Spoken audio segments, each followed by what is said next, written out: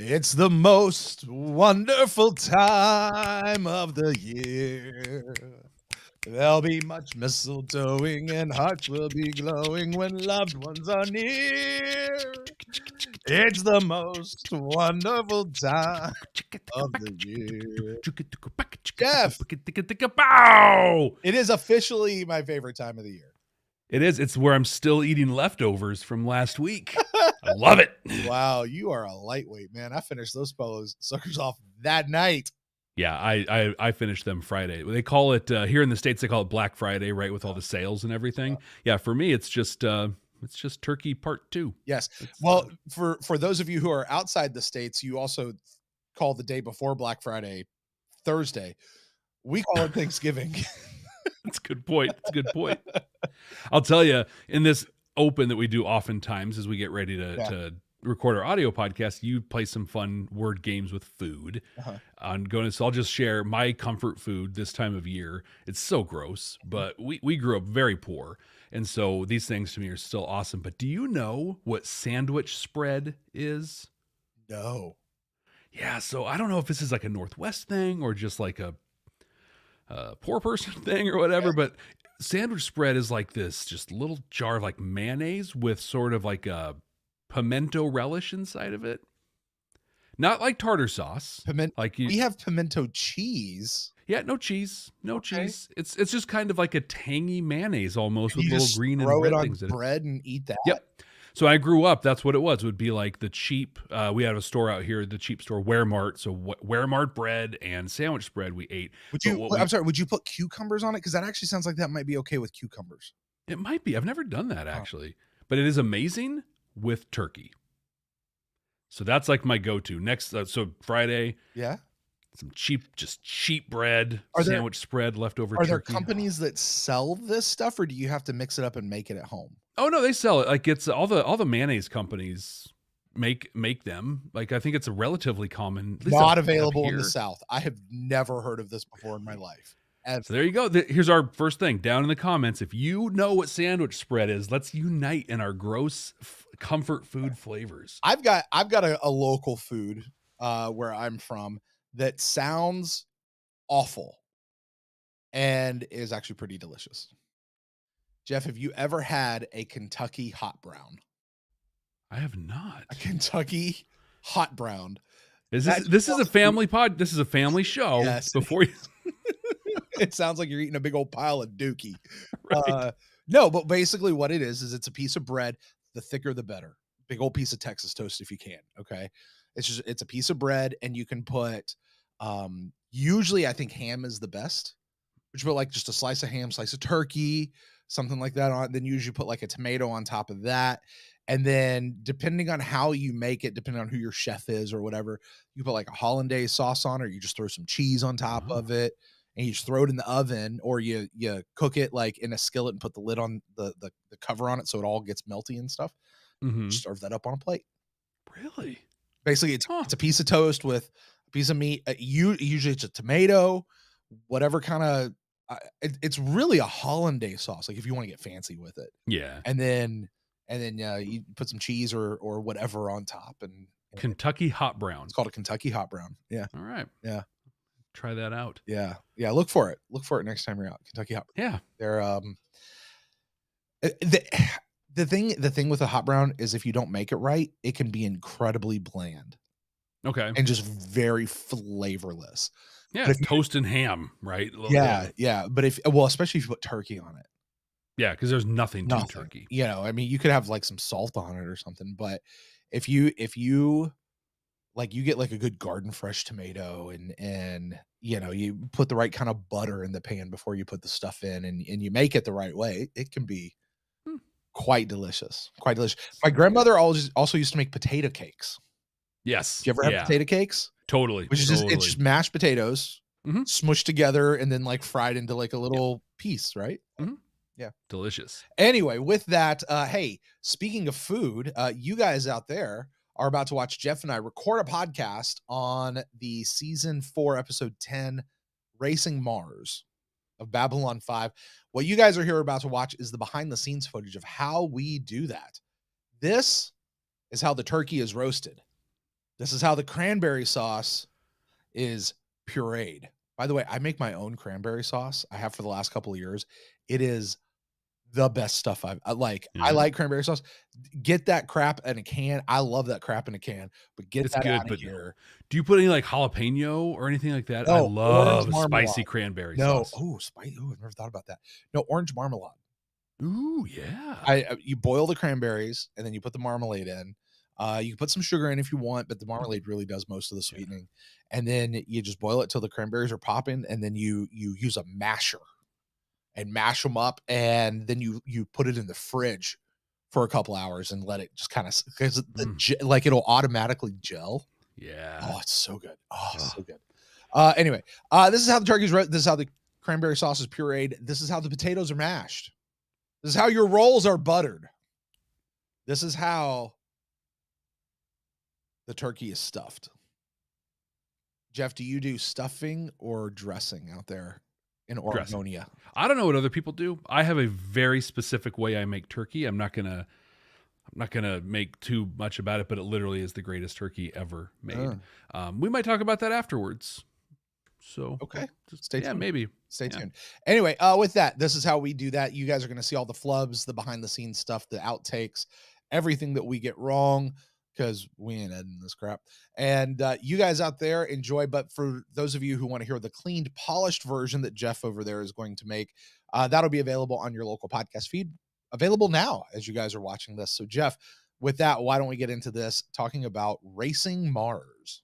Let's do it. You are valued, and you are needed. You will be Emperor. I think you're about to go where everyone has gone before. The year is 2023. The name of the podcast, Babylon 5, for the first time. Welcome to Babylon 5 for the first time, not a Star Trek podcast.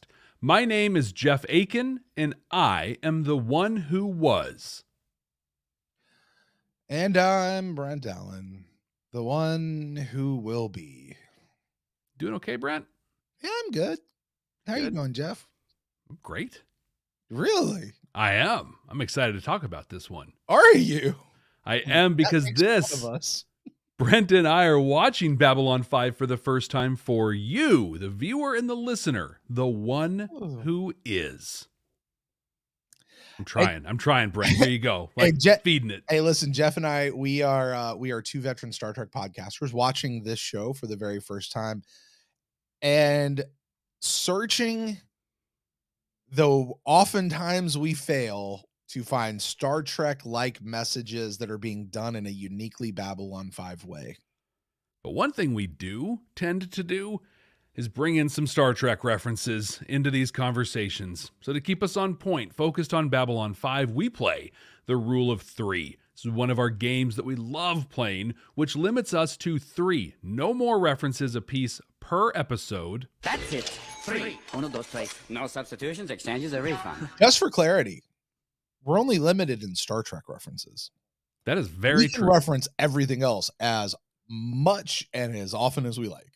And we do. And we do. We very much do. One thing I love to reference are the 5-star reviews that we have. Oh, yes. I've got one right here from Apple Podcasts. Corman3000 says, perfect for rewatching with another perspective. With the remade high-def B5 episodes available, this podcast is great for rewatching episodes. They have another perspective of the show that reveals subtle plot points that may have been missed the first 5 times I've watched the series. And it's hilarious when they try to predict the next episode. But sometimes they nail the plot. Awesome. Got really close to nailing this one. Sure did. Hey, we have another 5-star review. Oh, yes. Also from Apple Podcasts, John B's Pod People says, it's a good name. Good pod, clean language, Trek background. Sounds like a Yelp review. I like it. Good pod, clean dialogue, Trek background.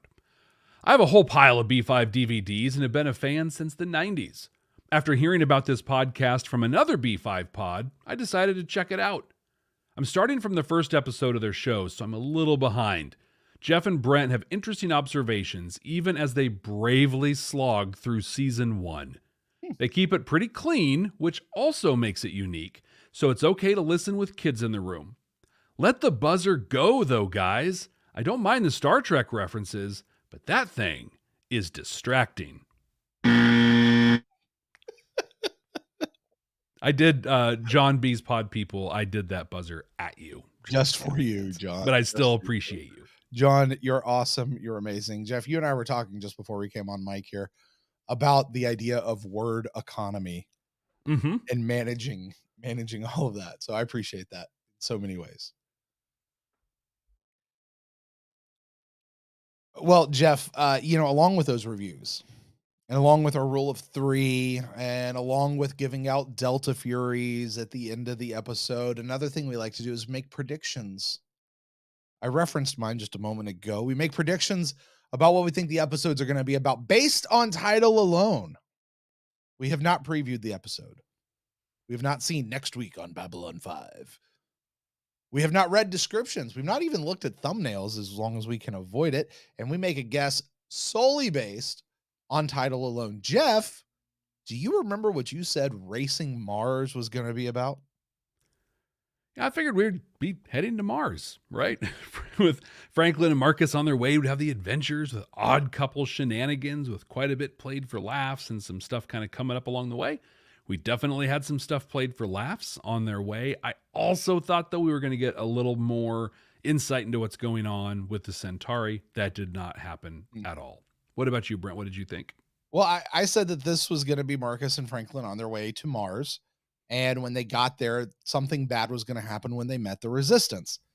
Check mark. I also said that Garibaldi was going to figure into this one because as he's resigned command, he's given a bad interview for Sheridan that Sheridan is clearly not happy with. Things were going to get really awkward between Garibaldi and Sheridan, and they were going to have it out. Check mark. I also said that because Garibaldi was from Mars, this would result in him leaving the station, heading back to Mars, which did not happen, and that he would wind up swooping in and saving Franklin and Marcus at the very end, because that's where it seemed to me like this was going. So 2 out of 3? It's pretty darn good. I'll take it. 2 out of 3. Well, for those of you that don't know what we're talking about and haven't seen this episode in a really long time, or just forgot it. Just forgot it and thought to yourself, wait, Franklin and Marcus went to Mars? Like, when did that happen? Not the most memorable of episodes. Spoiler alert. I can't wait to dive into this. Hey, Brent, why don't you walk us through Racing Mars? Well, where to begin with this one? I guess let's just start at the beginning, huh? Ivanova and Sheridan have a business meeting about the station, and at the end, Ivanova tells Sheridan to go take a nap. Meanwhile, Franklin and Marcus are playing a rousing game of I Spy on their way to Mars. And what do they find while playing this game? An actual spy. Okay, he's not really a spy. He's Captain Jack Sparrow. He plays coy, he plays stowaway, and he plays drug dealer with food. You know, because he's offering the first one for free, but he's going to get them on the comeback. And more than that, it turns out that he is the contact for the Resistance that those two have been looking for. And he, Captain Jack Sparrow, gives them their fake IDs.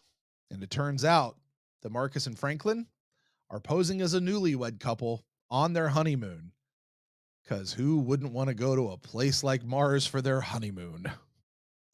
Super romantic, guys. Well, while they're completing the rest of their journey to Mars, let's go back to the station and check in on what's going on over there. Well, Sheridan, having been given a time to go nap, is not napping. And he's got a lot of time on his hands, and he's really starting to stew over that interview that Garibaldi gave with ISN. And Sheridan, just like yours truly predicted, goes to confront him. Goes pretty much exactly the way you would think it would go. It's a whole lot of, hey, man, that wasn't cool. Oh, yeah? Well, you're not being cool either. Well, just stop being a jerk. I'm not the jerk. You're the jerk. Nuh-uh, uh-huh, nuh-uh, uh-huh. At least no punches were thrown, though. And there were some definite creepy guys way over in the corner watching, and they would eventually approach Garibaldi to make him an offer he can't refuse. They don't exactly tell us what they're up to, but it seems pretty obvious they're trying to get rid of Sheridan. And while all that is happening, Ivanova is proving herself more than capable of handling the business of the station, as she calls all the known smugglers together to make arrangements with them for all of them to go straight. And she provides a pretty cool win-win scenario to keep them on the straight and narrow and keep the station alive and running. All right, well, let's go check in on Mars. The happy couple is being treated to stories about how aliens are starting to swoop into Mars and trying to take over the planet, and that the Mars colonies have been left to defend themselves. And the folks on Mars have no idea what's happening out there.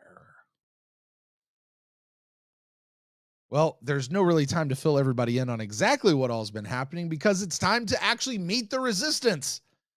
That is, as soon as their identities have been confirmed, which of course they're not. And that's when stuff gets really weird. You see Captain Jack, he's got a little itchy problem going on underneath his jacket there. And he tries to turn a PPG on the resistance leader, number one. But Marcus and the others are super fast, and they shoot Captain Jack Sparrow and some parasite thing off of his shoulder.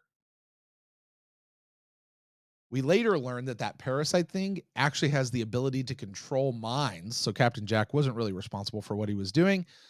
It sure as heck to me, Jeff, sounds like one of those little eyeball things that was on the neck of Londo and the other Centauri Emperor guy. Regent McJoker, man. Yeah. Jokey McJokerson. Although we didn't really see it flipped over, but that's what it seemed like to me. Now, with that, though, Jack has some news, though. You see, those things are like starfish. You can blow most of it off, but if just a little bit is left behind, it can actually regrow.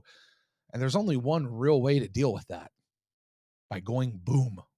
And so Jack makes himself go boom. And with that, Marcus and Franklin are in. But it's going to take a few more episodes, apparently, before we get to that story. Well, finally, back on the station, Delenn is being really creepy with John. She wants to have a bunch of folks stand right outside in the living room while he and her go discover each other's pleasure centers. And later, Sheridan and Garibaldi have it out one more time. This time, Garibaldi really does punch Sheridan straight in the mouth. And the episode ends with Garibaldi fully signing on to the creepy dudes who haven't really told us what they're up to yet. Jeff, what did you think about this episode, Racing Mars? Brent, I loved this episode. No, you did not. I did. You did not. It was so much fun. I loved this. I did. False. You totally did. Not. I just right out of the gate, is this season 4's TKO where like the fandom is just like, this is pure garbage, but Jeff Akin's over here like, I love this episode. No, it's so good. No, this is this season's delivery to Avalon. Man, I had so much fun with this one. I loved Marcus and Franklin together. I loved Ivanova, like telling Sheridan what was what and pulling people together. And like you said, getting that win-win situation for everybody. I don't like how, but I love that Sheridan and Garibaldi are ramped up, and the whole Delenn, that was awful and amazing. I laughed. I freaked out. I even cried a little bit, sort of figuratively. It was really sad when Jack went. That was a moving moment. I thought, the way that they played it. I think it moved key parts of the story forward, and it was a lot of fun. Like this was the first episode in a long time that was just like, this is kind of fun. We've been so heavy and so serious for so long that I think this was a welcome break. Let me ask you this. What have been the fun episodes? Like Soulmates. Soulmates was a fun episode. Soulmates, I'll say a late delivery from Avalon. Like everything except like the go home part with him, like his discovery of who he was, but the whole stuff with Garibaldi in the post office and the stuff when he was King Arthur, like that was it was meant for fun. Some of the Gray 17 is missing stuff. Well, actually, I don't think it was played for fun though. It just was fun, but it just was fun. Yeah. A much better episode than the fandom puts out there. Agreed.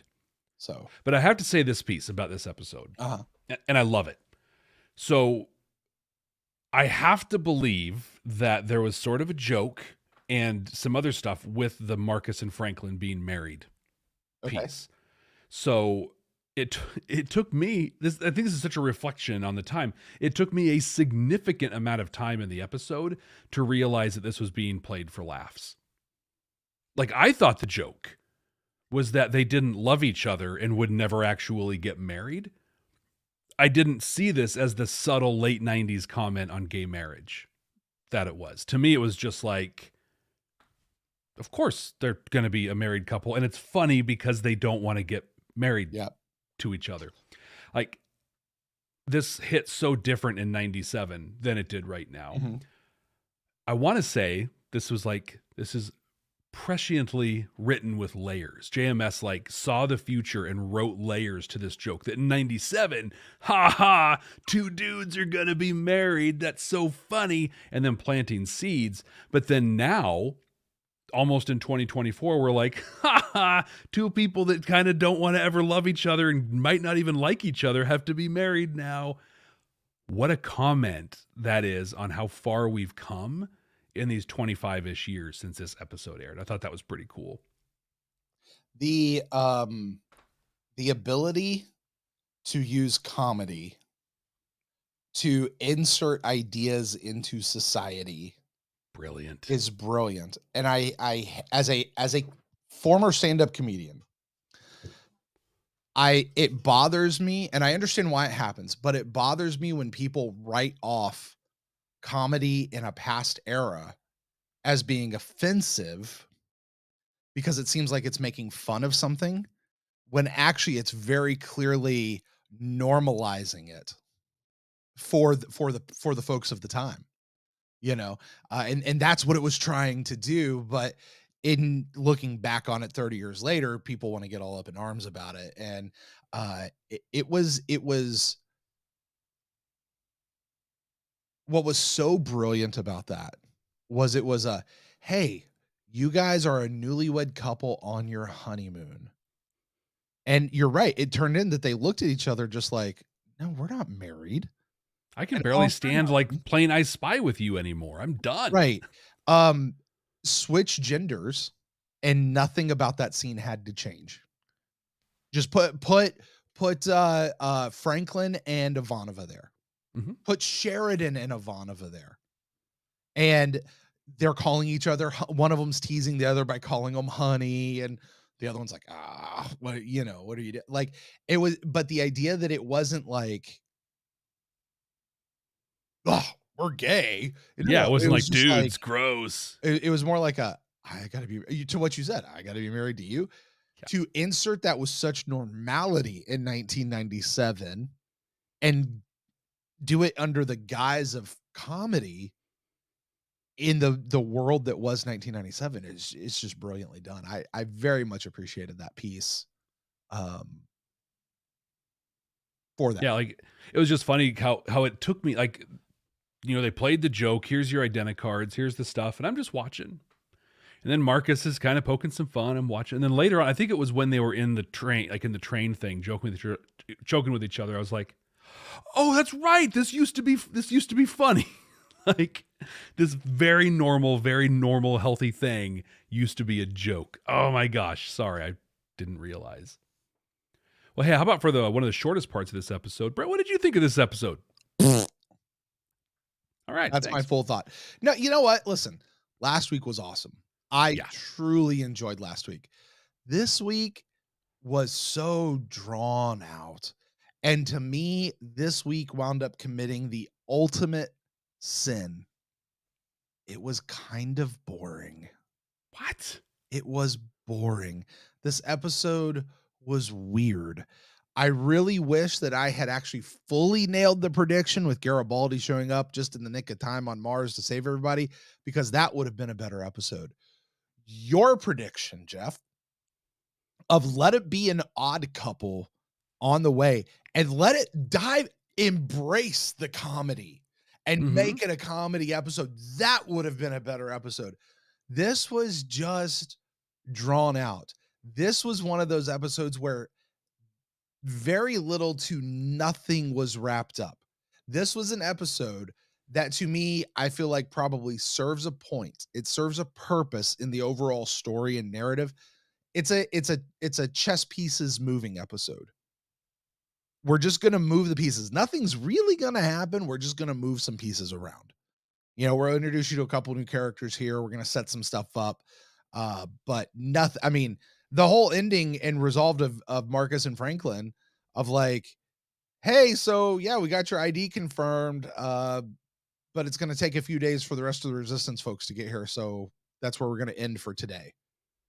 Like that's what it felt like. I'm reading my kid a story and like we get to the end of the chapter and go, okay, that's where we're going to end for tonight. The kid's like, no, I want to read more. Yeah. Like we haven't finished. That's the way I feel about this episode. We haven't finished.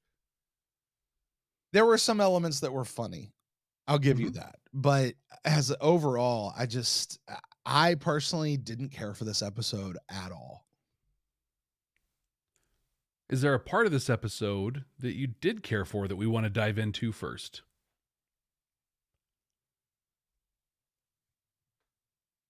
I love how long it's taking for you to even think. No, not. I mean, Jeff, listen. I'm gonna dump all over this episode if you let me lead this conversation. So, well, let's do this. I have. Let's hear 1, 2, 3, 4. I have 8 notes.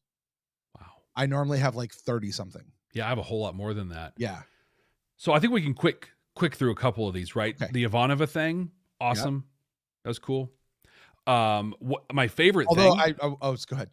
So my 2 favorite things with her, one with her and then one follow up, was just her telling Sheridan to take a break. Take a break. It's beautiful. Let's go away. She was peak first officer. Like she was great. And then my favorite piece there when Sheridan's like, oh, I got the day off. Let me watch some TV. And apparently the adult channel is unavailable on Babylon 5 right now. You can get the news, but you can't get your grown-up stuff. Yeah. I loved Ivanova coming in and telling him, hey, listen, it made all the sense in the world. You go do this. I feel like there could have been a little more needling, like kind of that. We've been talking a little bit lately about missing the old school season 1 of Ivanova. There could have been a little bit more of that in this. But what I loved about it was when she was there left with the station, they're all like, hey, look, we got 2 months left of supplies. If something doesn't happen, stuff's going to start getting off in a bad way. And while Sheridan is off taking his mandated time off, Ivanova's handling business. Yeah. And she set something up that I don't know exactly how it's going to turn out for him, but it's something. And she made it a win-win situation. She did what she needed to do. And basically it sounded like she was building her own NASCAR fleet. We're going to soup up your engines. Yep. We're going to get you going. You're going to outrun any transport guard that's out there. We're going to make this happen. We're going to do it all for free. Just bring us our stuff and keep it legal. She basically did if the mafia was running NASCAR, because she's like, we'll take care of you. We'll fix you up, soup you up. Also, if you don't, I will blow you up. Right. Right. Now, please bring us vegetables. Yeah. No dust, nothing like that. Right. Just parts and some food. Yes, that's what we really need here. Maybe some letters. And I loved how they used that to explain Garibaldi's hair, where apparently he got something and that caused his hair to fall out. That was just a fun little. Okay, so he has been going more and more bald as the show's been going on, right? Well, he's following a tenet one of my really good friends does, and he says, if it won't grow, go low. And that has been the Michael Garibaldi approach to hair care.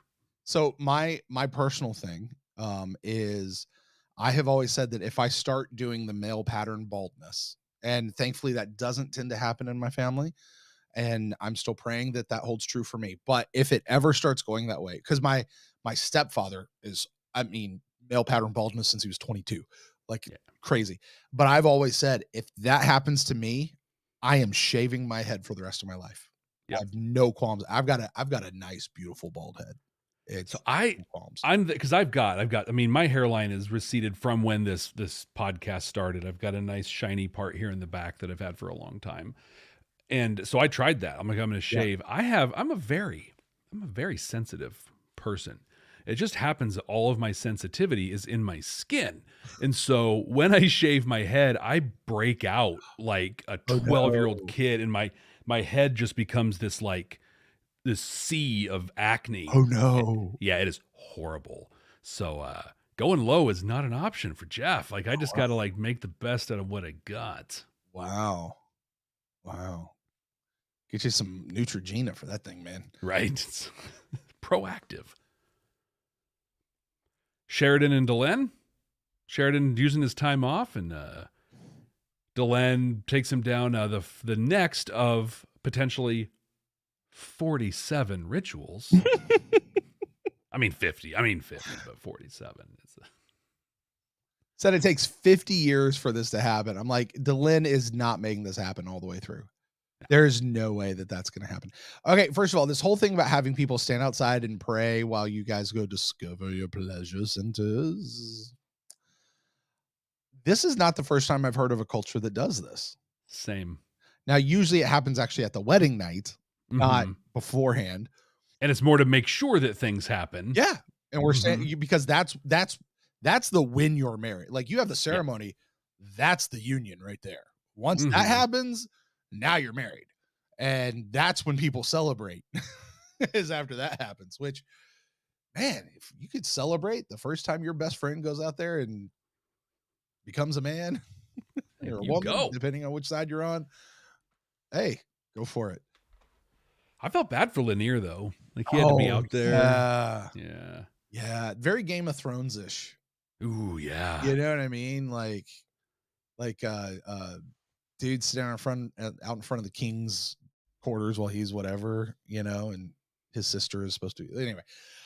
Yeah, I felt like Mira Furlan, as an actor, was really having fun in this episode. Yes. Do you know who is not having a good day in this episode? Her makeup artist.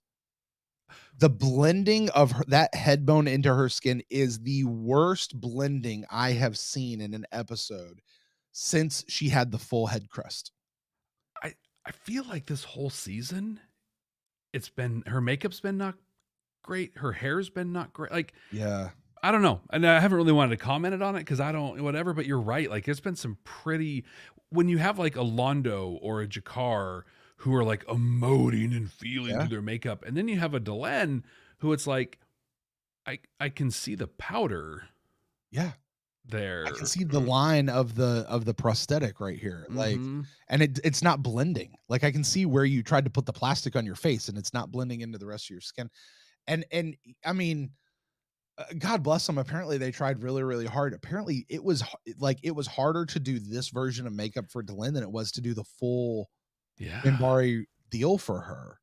So, I'm not a makeup artist. God bless those people, but I just don't know how you get Jakar and the amazingness that is that. But then this other thing, which seems like it should be relatively easy. Yeah, comparatively. Yeah. That was one of my notes. Delenn's makeup is all over the place. So I'm gonna jump to Mars because I want us to close on the Garibaldi conversation because I feel like is the heaviest meat. Let me jump back to Delenn because I do want to talk about that just for a brief second. How did you feel about the idea that Delenn was really wanting Sheridan to keep these outrageous ceremonies of her culture? You are in an intercultural marriage, Jeff. Okay. Did that strike you at all? Because he clearly was like, look, I'm not doing all of this. And she's like, please, it really means a lot to me. You do this stuff.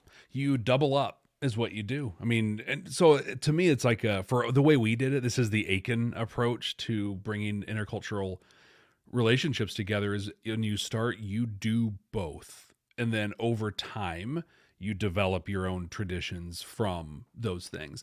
I like to tell the story of our wedding and how so my wife is Lebanese, and to understand that culture, you have to understand, and many of you probably do. So this is really focused to people in the United States who have a very hard time fathoming a culture in which religion is a core piece of a society. In Lebanon, you have Orthodox, you have Catholics, and you have Muslims. And they even have it set up where like their president, their prime minister, and somebody else are like their law says like the prime minister must be a Catholic, the president must be Orthodox. I forget it. When I just remember it's the prime minister is a Catholic, a Maronite Catholic specifically. But so in our wedding, I'm Catholic. We've talked about that a lot. So we had a Catholic mass where we had a Muslim who did the readings. We had an Orthodox person who was cantoring for us, and then the rest of the family who was Catholic doing things. And we had a Maronite priest concelebrating with the Roman rite priest. So we kind of did both. At our reception, we had our dance, and it was a lot of just regular, it's a wedding dance thing. But there's this awesome, fun dance they do in Lebanon or over in the Middle East called the Debke. And the Debke is like this whole, you hold hands, it's a long string, and it's this rhythm, and you jump and you leap. And there was this moment because we had the DJ interweaving that stuff in, and we had like 90 white people and 40 Arabs Debkeing around the hall of this Catholic church. And it was like this magical moment where it was so much fun. It was awesome. But Delenn is right to want to do this stuff. Sheridan is right to want to do his stuff. And they both need to do them. I didn't think it was fair, though, that she held that up against him. Yeah. I did your engagement ring thing. So it's not a tit for tat. It's not that you have to right. You have to do it because you want to do it. Yeah. I was kind of in both places. Sheridan clearly did not want to do all of this stuff. It was clearly over the top. It also clearly meant a lot for Delenn. Well, I think what I said in my Brent Watches video for this week was they got to meet in the middle somewhere. They've got to figure out how to meet in the middle so that they can come together on this. And that is going to be an important piece for them going forward, because as you said, they're going to have differences, and that's okay. That's to be celebrated. And you're right. I like your rule. Do both. And over time, figure out the ones that honestly, I think that's the way my marriage pretty much tends to work. I wouldn't necessarily call me and my wife interculture. We're pretty homogenized, to be honest with you. But even that, like, just our holiday traditions in my family were different than her holiday traditions in her family. And when we first started dating, we did mine and hers. First couple years of marriage, we did both. And as time has gone on, we've kind of gone like it's a little of hers, a little of mine, with a little of new stuff of our own mixed in. And this is the holiday traditions we have now. These are the holiday traditions we have now. So, the biggest problem I had with Delenn in the ceremonies was Sheridan was clearly overwhelmed by it. And there was too much, and she seemed insensitive to that. Yeah. And that's where I had problems, I think, with it more than anything. So, yeah. Well, what I know is as a Gen Xer who grew up in the Pacific Northwest, like I like, there's a certain level of quiet, I guess you could say, that I'm accustomed to or whatever. You walk into a Lebanese or an Arab household, and that is not what's happening. There are smells and sounds and things going on, little things too, because it is so interfaith and interculture that, like, oh, hi, it's nice to meet you, ma'am, who's a Muslim that I can't make physical contact with, but I don't know that. So, like, some people are very gracious about that, others not as much. But there has to be like a conversation of like, hey, John, we're going to head into my quarters and we're going to do this thing. And there are going to be 6 people there watching. And like on the other side of the door. In theory. Who? Yeah. Yeah.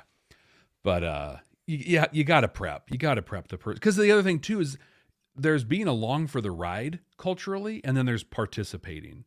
And at this point, Sheridan is along for the ride and is looking around for a place to get off. of the ride. I don't know. Looked to me like he enjoyed his ride pretty much. He looks around, he found it. He found it. Lanier was kind of pissed about it. And I took that personally. Right? Woo-hoo. Oh, gosh. So in your recap, I loved your Captain Jack Sparrow reference. Mm-hmm. You know the one I was waiting for you to make? Which one? Harry Mudd. Captain Jack is totally Harry Mudd. Except Harry Mudd had a solid accent all the way through. This guy had about 5 different accents that would intercut within the same sentence. Well, because he was being influenced by the keeper controller thing. Like, he was trying to sneak stuff through. It was squeezing his brain or whatever. Yeah. I found it fascinating that the passphrase for the spy was, Lita had a little Vorlon. Her skin was pale as snow, and everywhere that Lita went, her Vorlon was sure to go. To me, that sheds a different light on Lita and Zach's conversation, where she was like, I'm kind of weird, aren't I? And Zach's like, yeah, a little bit. Like, you're actually so weird that Rangers who are undercover and just wearing their Ranger pin out in open tell nursery rhymes about you and your weirdo relationship with these people that tried to kill us. I thought that was pretty weird. I don't know.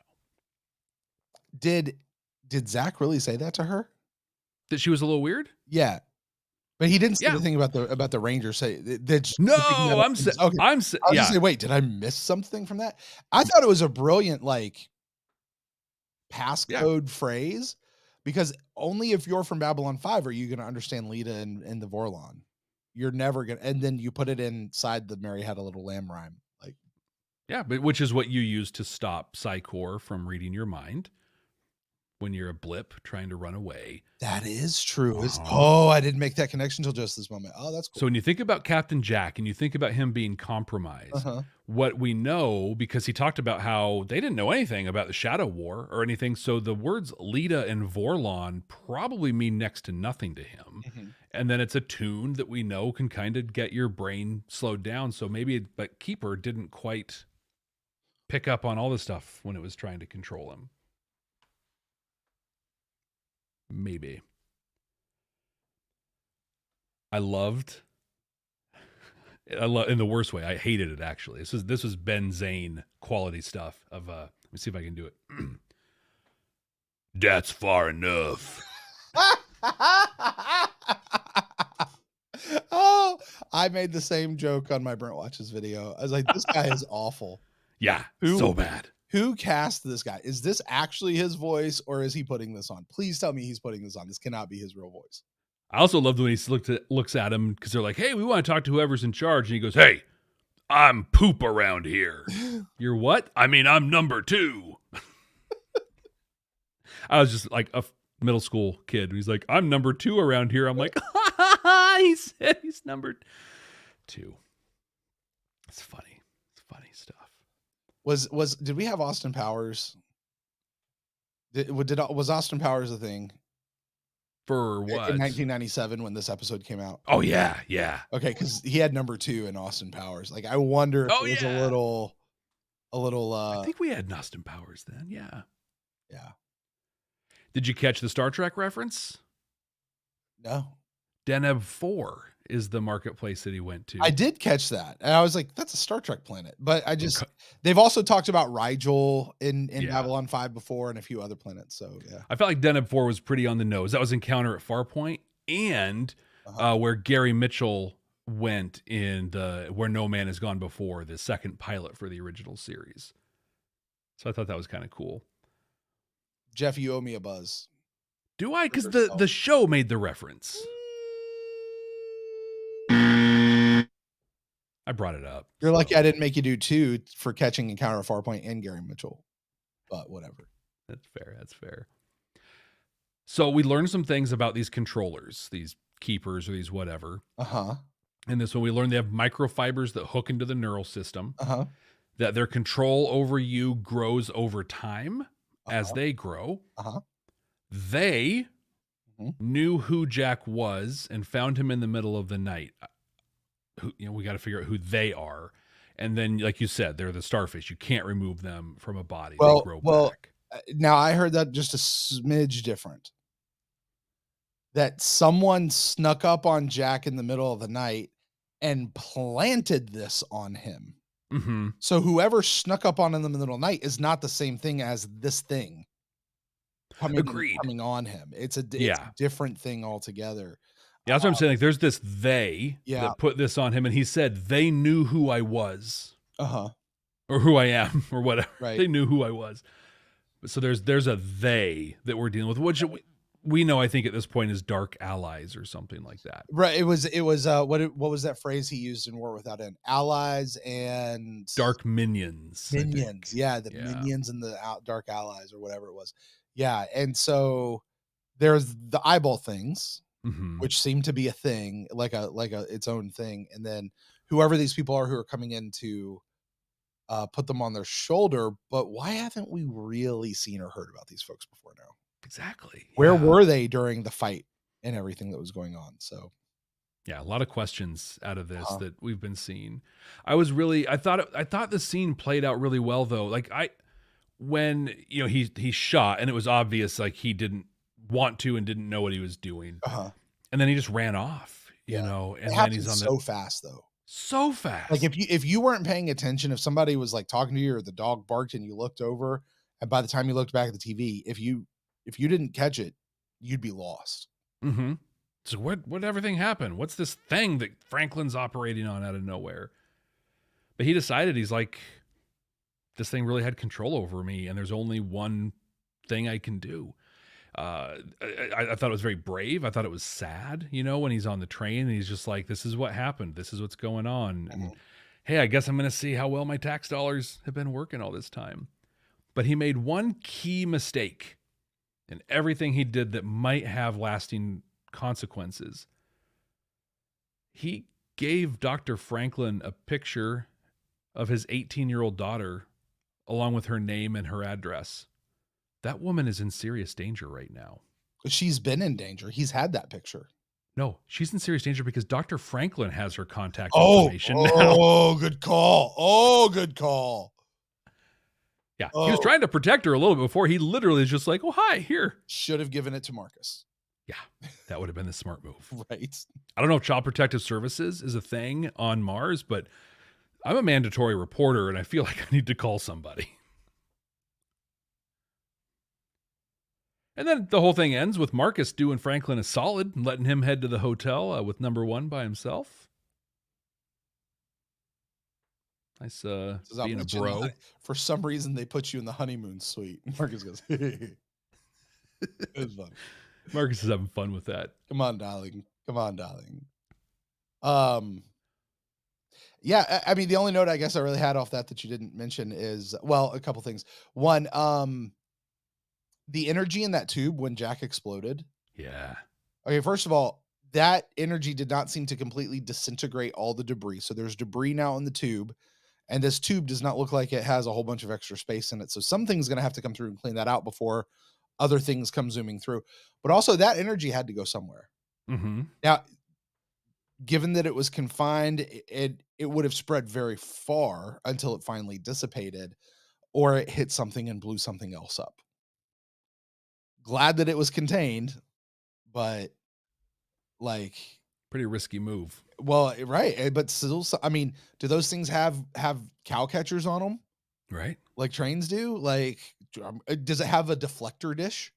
As it are there just like through to clear out? Are there people that walk through with a broom, like and sweeping it up or something? Morning, right, you just come through. Oh, look, here's some sunglasses somebody dropped. Yeah, it's a nice coat, right? I know. The other thing was, Jeff, how do you play I Spy? We usually go with colors. That's how we do. Yeah. I Spy with my little eye, something blue, something red, something not begins with. I have played it that way before, but in our family, and this was an activating scene for me because that is the game my daughter always wants to play. Oh, I felt Franklin to a T on this one. I was like, I am going to punch you if you keep making me play this. Uh-huh. I do not want to play this anymore. I'm like, I spy someone who's thinking about rolling out of the car while it's moving right now. Oh, that would be me. I seriously, and that's when I shot him, Your Honor. Yep. I was like, I definitely feel Franklin in this one. Yeah. Very much so. Yeah, I felt so bad for him. I will say, though, I did try the first letter one with my daughter the other day. Yeah? And it was a nice change up to the game. It was a really nice change up to the game. So have to keep that in mind. Yeah. Also, did Marcus really, did he draw a line down the middle of the room and tell dude, stay on your side of the room and we'll stay on ours? He did with boxes. Pretend there's a dragon that will eat you if you cross the side of the room. Oh, man. So Garibaldi. Yeah. So I have a new theory about him. Okay. You want it? I do. Well, I had the theory and then I destroyed the theory all in the same episode. Because when he and Sheridan had it out for the first time, and then over his shoulder off in the corner, we see those men staring at him. Mm-hmm. And then they come find him later. And I'm sitting there going, wait a minute. Is this a ruse? Is Garibaldi and are Sheridan and Garibaldi in on this together? Are they doing something to flush these guys out? Is this Tom Paris and Voyager who's trying to catch the mole, who turns out to be Raphael Sabarge giving information to Seska? Is that who this is? And then by the time we got to the end, I was like, no, I don't think that's it either. I think Garibaldi's actually just being, I was going to say something. I can't. This is a family-friendly show. He's being a poopy head. Yes. Mm-hmm. Yes. Yeah. Yeah, it was weird because those guys were standing, so they had their argument. Yeah. Where Sheridan in public was telling Garibaldi to not air his private issues in public, which is pretty ridiculous. Right. In fact, Sheridan, through almost everything with Garibaldi, was ridiculous. He's watching the news thing, mm-hmm. and he's just getting angry. And I'm like, this isn't the first time you've seen this. Right, right. But then I'm like, okay, cool. He's going to go intercept him on his day off. He's going to use his day off to go repair his relationship with Garibaldi. I love this. Go have that talk. But in a heartbeat, he's like, oh, you don't want to talk? Well, you're dumb. Just like you said, they get in that high school shoving match. I'm just like, what is happening here? Who are these people?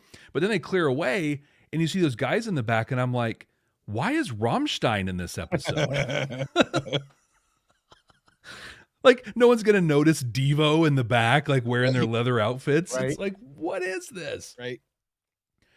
I'm 100% sure that these guys are right from the president's office. He just said, this is bad for the president. Who says that? But the second time around was the big one.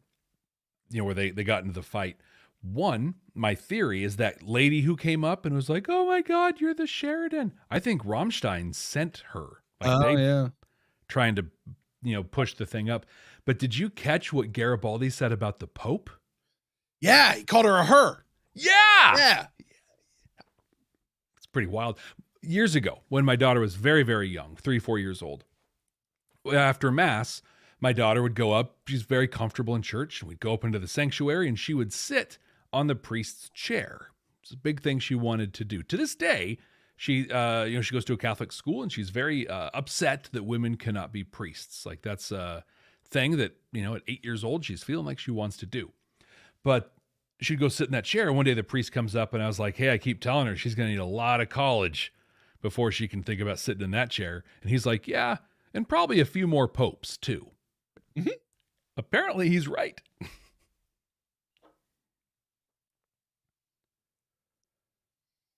But yeah, really that's almost all there is. Rammstein talks to him, he buys into their stuff, and he's signed on. So I have two questions. Okay. All right, because both this Garibaldi subplot with these guys, hey, you want to join in? They never actually said what we're doing. No, at all. They did a little bit at the very end. We'll get him the help he needs. Okay, what does that mean? That seems very euphemistic to me. Yeah, it feels like to me what we talked about in The Illusion of Truth. Of the help he needs. We'll send him to this prison where we sent that director guy and reprogram him. Yes. But maybe this is a bit of my consternation with this episode. I felt the same way about the whole way that the Marcus and Franklin thing ended too. We're going to go meet the resistance, okay, hey, we verified you guys. Yeah, we've called the other people. It's going to take them 3 or 4 days to get here. So let's just go play some poker while we wait. Like, it never ended. Remember last week what I said? This episode had a beginning, middle, and end. This episode did not feel like it had an end. It didn't. And not only wrapped up at all. And not only did it not have an end, a lot of prestige television that we watch now today, episodes don't end, but they give you a big cliffhanger to bring you. There was no real cliffhanger. No. And what it was, and the other thing is, like, everything else in the middle of the episode, though, it felt very drawn out. It's like you didn't just run out of time and have to put this into another episode. It's like you didn't have enough episodes, so you started stretching, but then you never went anywhere with it. It just sort of, that might be my consternation with this episode, is it just feels incomplete and then drawn out, and that's maybe where I'm saying it's boring, because it wasn't tight, it wasn't snappy. I get it. You got to move folks around. Here's the other question that I have, Jeff, and I want to pose this to you. Okay. The folks at the Resistance that are meeting with Franklin and Marcus, is it possible that those are the same folks who are recruiting Garibaldi? They're from the same organization. You think? I know. Maybe. I don't think. Okay. But I'm putting it out on the table as a possibility. Like, if you made me put money on it, I would say no, they're two different groups. But I at least want to throw it out as a possibility. Well, if you play it out, right, there's obvious allusions to Rammstein being part of President Clark's retinue, but we don't know that, I'm inferring it. So they are there because Sheridan's creating a cult of personality and pulling them away from the mission of Babylon 5 and what it's trying to achieve. Look at the Resistance group, and you can say the same thing. They're fighting Earth because they're more about, they're not about Babylon 5, but they have that same mission, being hope for peace. Maybe. I think it's a stretch, though. I think it'd be a stretch. I would put it more under the stretch category. Let's just file that away. Mm-hmm. We'll keep it like in the third drawer of the filing cabinet, just in case. That'll have like green yarn instead of the red yarn over on the corkboard. It's not even going to get its own push pin. We're just going to sort of tack it onto one of the other push pins. Yeah, it's kind of there with it. Well, Brent, I think we've reached the point in this conversation for I said this earlier, but this might be the shortest part of this episode. We boil this down to see if there's any Star Trek-like messages in this, any deep morals messages, holding up a mirror to society, anything like that. You're going to do that by rating this episode on a scale of 0 to 5 Delta Furies as to how strong that message was and how Babylon 5 it was delivered. So lay it on me. Jeff, I've made it no secret. This episode didn't do much for me. Did it have a Star Trek quality to it? Was there a message? Did it hold up a mirror to society? Did it do it in a Babylon 5 way? Not really. I mean, like I said, this episode more than any other felt like hey, let's move some chess pieces around and get them set for whatever's getting ready to come that's going to be totally awesome. It is necessary in a narrative story to put people where they deserve to be. They did introduce a few new characters. They introduced these 2 new groups that people are in. Like this, I'm not saying that this episode was unimportant and that it didn't do anything, because it did. Mm-hmm. But did it do anything on the sci-fi message? Did it tell anything to us? And no, I don't think it really did.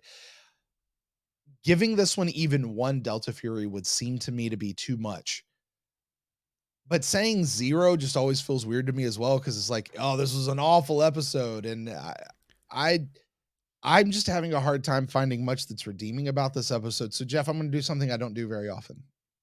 I am currently sitting at 0 Delta Furies. However, I am not immovable.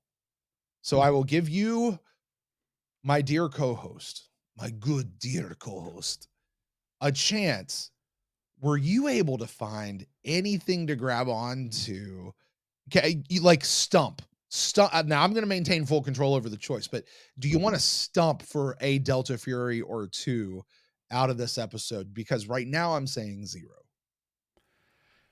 My struggle, and it's how I look at a lot of this Star Trek message stuff, is, part of my other job and my other podcast is to take sci-fi and other story things and extract leadership lessons from them and teach them. And there are some incredible leadership lessons in this one. Sure. But I think that the one piece I'll dig on this just a little bit is Ivanova. Mm-hmm. And where I wanted to go initially with Ivanova was that she forced Sheridan to take care of himself and take time off. But that's just, that's cool. It's great. That's not a Star Trek message. That's just a good life message for people in general. It also set up Sheridan to be able to go punch fisticuffs with Garibaldi. Yeah, and punch other things as well. Yes. Woohoo! Woohoo!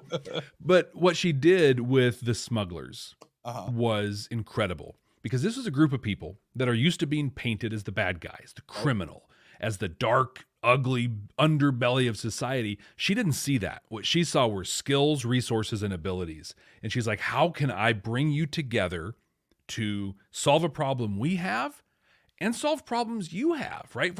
I like the part where she's like, look, most of you have open warrants. Like, we'll be there for you when all this stuff blows over if you do this. She went from nothing, hopelessness, 2 months, 8 weeks to starvation, turned it into a massive opportunity, not only for her, but for some people who were disenfranchised before. I thought that was pretty great. I'm not even going to postulate as to whether that's worth a Delta Fury or not, but it's a piece I've got. I like it, and I would go for it if the show explored it. If it discussed it, if it looked at it from a couple of different angles, but it didn't. It just sort of threw it out there. If it was more than 4 minutes, and if it didn't end with a joke of dude hitting on Ivanova for being a strong and independent person. Yeah. I will tell you, I actually found that rather insulting. The hit-on piece? Yeah, like I was sitting there like, there is no dude that I know who ends a meeting like that and has somebody stand up and go, so you dating anybody? Even if it's like a girl, let's say it's a girl or a guy, whatever. They stand up and like, that doesn't happen to dudes. Like, no, the idea that girls have to deal with this, and I know that crap like that happens. Yeah, it's disgusting. It's like, really? And I don't want to be a guy who picks on stuff like that that over whatever, but still, I was just like, I was thinking of my daughter. Mm-hmm. And I was like, she's going to deal with people doing like that. And you could see it on Ivanova's face. She was just like, really? That is not how you woo somebody. No. Woohoo. Jeff, I'm giving this one 0 Delta Furies for this week. That's fair. That's fair. Well, Jeff, with that, while ranking this thing according to Delta Furies, we are also creating the absolute 100% completely accurate and definitive ranking of the 4th season of Babylon 5. Jeff, you get to rank this particular episode this week. So where would you place this episode racing Mars? Our current top 5, as they stand now from top to bottom, are Into the Fire, The Long Night, Atonement, Whatever Happened to Mr. Garibaldi, and The Summoning. Does this one even crack the top 5 here at episode number 10? This conversation's been helpful because there are some absolute flaws with this episode, but it was a blast. I enjoyed this episode. I'm going to watch it when it comes back on. This is not going to be a skippable episode for me on a rewatch. Like, I really dug this episode. Is it top 5? Well, Brent, we have some serious heavyweights in the top 5. Like, we have top 5 Babylon 5 episodes in our top 5. So it's not going to hit there, but I'll tell you where it is going to land. Not too far away. And it is going to be in our top 10.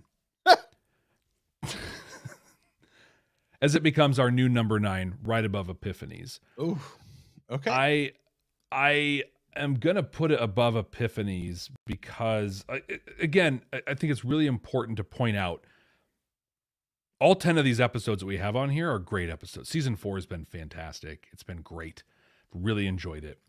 That said, Epiphanies, the way it ripped all the development away from Bester, still just chaps me the wrong way. And so this is our new number 9. All right. I couldn't argue with you even if I wanted to, because that is really how this thing works. Brent, that's it. These are words you've been waiting to hear for the last hour. That's it for Racing Mars. Next week, we're watching Lines of Communication for the first time. We've never seen these episodes before. We don't look at thumbnails, anything else. This is our fun prediction game where we guess what the next episode is going to be based on title alone. Just to quiet those people out there who did not hear us the first time we said it, there have been 2 of the movies that came right before this time. We're not watching them in the chronological order of the timeline of Babylon 5. We're watching those afterwards. So we're going to just watch the next episode in line, which is Lines of Communication. Yes. Brent, what do you think that's going to be about? Well, I think we get more Franklin and Marcus on Mars. We meet the rest of the Resistance folks. Lines of communication. Communication has been cut off between Babylon 5 and Earth. It has also been cut off between Mars and Earth outside of ISN. So I'm going to go with this is where we open up lines of communication between Mars and Babylon 5, bypassing the jam that Earth is putting on everything. What about you? I think that for real this time, we're going to get some of the Garibaldi stuff. We're going to learn about the lines of communication connecting him to Psycor or whomever programmed him and how that's been working. I think that's going to be a dig into these Rammstein guys and stuff like that. And I think that because we saw that controller thing and we got a little bit of insight into it, now we're going to start finally getting some of the Centauri stuff coming up and out of it. And we're going to find out right here next week. Thank you all so much for joining us. We appreciate it so much. Please subscribe wherever you're viewing or watching. Leave us a rating, a review. I'll read it here on the podcast. And please hit that share button. Share button on YouTube, the share button in whatever podcast app you're listening to, and share this with somebody who loves Babylon 5, who you're trying to help fall in love with Babylon 5, or someone who just needs to listen to 2 guys talk about a 30-year-old TV show. It would mean the world to us if you pass this along. So until next time. Hey, Jeff. Yeah, what's up? I heard you last night. Yeah? What? Ooh, who? In Valen's name. I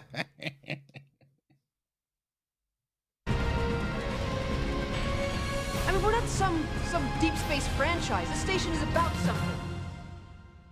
Jeff? Brent.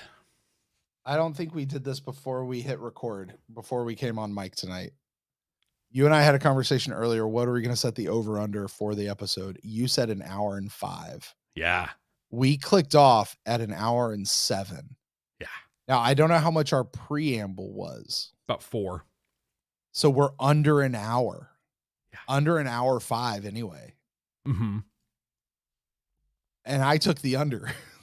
Yeah, you did. I took the under. You did. Oh, I knew that this one wasn't going to go long.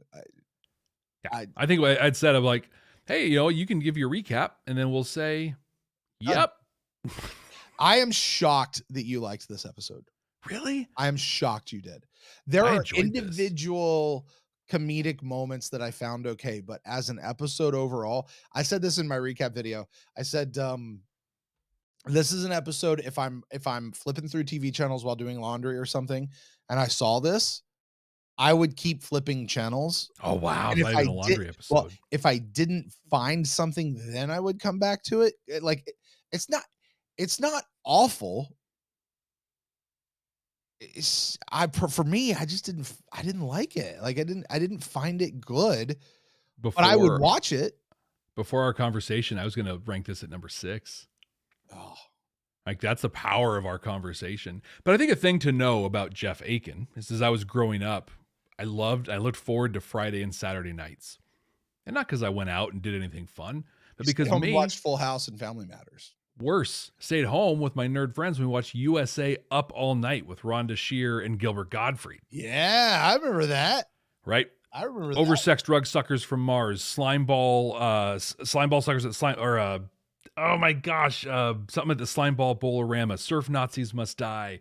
Like all those B movies, I love them. I love them. I mean, those are the movies that were on Mystery Science Theater 3000 without the commentary. Yeah, they were put on there legit. You had Gilbert or Rhonda, if it was Friday or Saturday night, coming in between to kind of make little jabs and little things at him. But I mean, they were the Tromeo films, right? Oh my God, Trauma. But I was thinking Tromeo and Juliet. I love those things. So I mean, I definitely have a flair for the suck. Mm-hmm. And this was kind of a, in a way, this reminded me of season 1 Babylon 5. Mm-hmm. Just like random Captain Jack is a random overacting character coming in, and number 2, God, that guy was awful. Hey, do you want to hear my turkey thing since we're here? Sure. I might have shared this last year. I don't remember. But Brent, I'm not exaggerating. This will be the greatest turkey you've ever eaten in your life. And I want people out there to try this and like write back and tell us all about it. So Club 65 exclusive right here. Right here. Club 65 cooking tips from Jeff Akin. In fact, I got to pull up my other, you know where I'm going. So I'll hit this after my thing. So any turkey that weighs 21 pounds or less, this will work on. And if it's bigger than 21 pounds, just add a little bit of time. This is the 2-hour turkey recipe. You get your turkey, thaw it, clean it, all that stuff. Don't do anything, clean it out. You get all the stuff out of it if it's in the package or whatever. So you clean it, let it thaw, and then you put so much mayonnaise on that turkey that you are personally disgusted. Like on the outside of it? Yeah, coat it. Just layers and layers of gross, slathered mayonnaise. And I mean, when I first started doing this, I would season it. Like I'd put garlic or pepper or stuff in the mayonnaise. Don't. You're wasting your time. Okay. So just put all this in there. Preheat your oven to 500 degrees Fahrenheit. Okay. Slap the turkey in there. 30 minutes, 500 degrees Fahrenheit. At 30 minutes, you drop it down to 350, and you let that run for an hour and a half. 2 hours total. You pull it out. It's beautiful. It's so good. Because at that 500 degree, that 30-minute piece, it turns the mayonnaise into a shell, and then it basically superheats the turkey, and there's nowhere for the juices to go. It's all sealed in. It's amazing. It's amazing you say that about mayonnaise, because one of the reasons in cooking to use mayonnaise, or at least that I use mayonnaise, is I'll put a thin layer on bread. Like if I'm making like a ham sandwich or something, I'll put it in there to prevent the bread from getting soggy if it's got to sit in the lunchbox for a while. Because that mayonnaise actually creates a moisture barrier. Yep, like a shell almost. Yeah. It's interesting you say that. Like, so just remember, if Yen can cook, so can you. Jogging. What color is the bird when it comes out? Does it all like melt off and become transparent, and it's just it shells on it, so it turns like it when you first open it, you might be a little alarmed because there's little, like if you have big chunks of mayonnaise, it'll actually burn, like it'll char a little bit, but then it's got kind of this reddish hue to it. But the skin, like that comes off, it's delicious, it's crispy, it's so good. And then like even the white meat and the breast, it's so juicy, it's so good. Okay. I've been doing that recipe. Do you taste the mayonnaise when you're eating? You taste turkey. And here's the thing. I say you taste turkey. You're like, turkey has no flavor. Yeah, because people smoke it or deep fry it or roast it. Yeah. And you do those things, you might taste a little smoke. You might taste a little of the fry, but turkey doesn't taste like anything. It sure does if the flavor has nowhere to escape. Interesting. It's good. It's really you don't have all that water in the bottom of the bag or whatever. Exactly. Yeah, exactly. You got to put it in a bag? Nope. No. Oh. It's nothing. I literally, I just have this like roasting pan that I drop it in, slather, put it in the oven, take it out. I let it rest, for a good 20, 30 minutes, but that's the barbecue guy in me who is always letting meat rest. Carve into it. Oh, it's perfect. All right. Well, there you go. Club 65. Hey, make sure you get your gear exclusively bit.ly/B5Club65. You guys drop a 65 down in the comments. Let us know that you are here. Remember, outside of Club 65, we don't talk about Club 65. If they know, they know. If they don't, they don't. Don't tell people what this is. They got to discover it for themselves. You're here for a reason. You're here. You're here. Don't give this away. Yeah. Yeah. And the more the merrier, I say as well. So anyway, with that, Jeff, let's go ahead and get out of here for today. And I might try to go watch the next episode because hopefully it's actually a good episode. Oh, it will be. Despite what you said. All right. Bye, guys.